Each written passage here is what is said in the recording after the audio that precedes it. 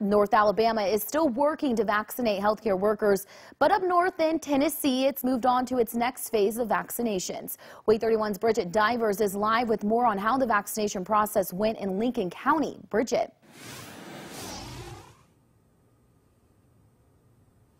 Megan, Huntsville Hospital CEO David Spillers says the hospital is only vaccinating healthcare workers right now until the state gives them permission to vaccinate people outside of Group 1A.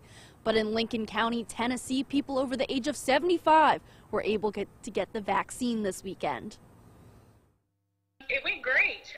It actually was the smallest needle we've probably ever seen, and you couldn't even feel the shot. April Smith was able to get the COVID-19 vaccine because she works in health care. But her grandmother and great-grandmother got the vaccine because they are over the age of 75. Health departments across the state, including in Lincoln County, began administering the vaccine to this age group Saturday. We have minimal tenderness at the injection site, but I mean, it's very, very mild.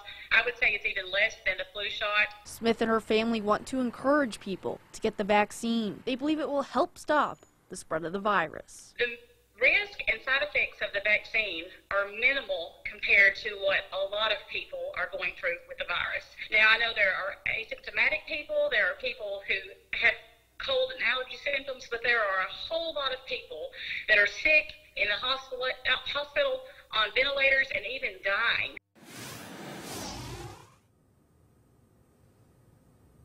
Smith and her family will have to wait 4 weeks before they receive the second dose of the Moderna vaccine. Live outside Huntsville Hospital, Bridget Divers, Wait 31 News.